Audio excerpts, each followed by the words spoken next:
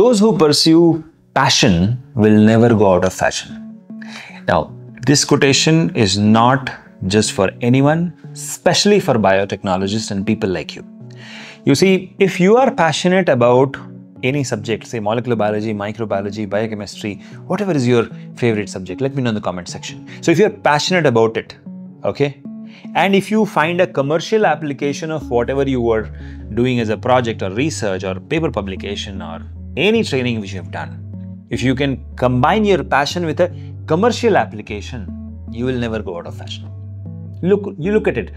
Jennifer Doudna discovered CRISPR, right?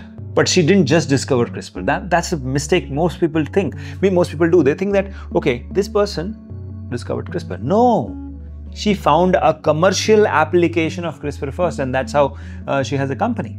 Same with Emmanuelle Charpentier. So you are destined to be successful, but for that to happen, you have to find your passion, find your calling, and it is right there in front of you in those subjects, in that syllabus.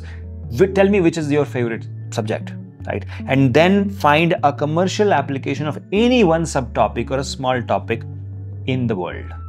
It could be a treatment to any disease, or it could be just simple thing like making an apple more shiny.